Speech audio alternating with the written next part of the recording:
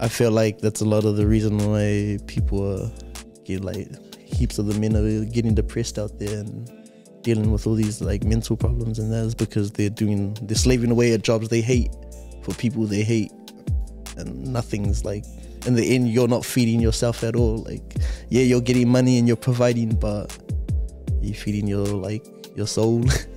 I know that sounds cheesy as I love, laugh, love and all that stuff, but like, bro, you need to like take care of yourself, look after yourself, bro. Can't be slaving away for people that don't care about you in the end of the day. Like I met you at Nike, and like that's something I'm grateful for. Like I'm so grateful I have a job at Nike and that, but they're like one of the biggest brands ever. At the end of the day, they couldn't care less about what I dream to do and what I want to do. And it's just like taking that, but then knowing that on the flip side I can connect with people like you, and that's led to this.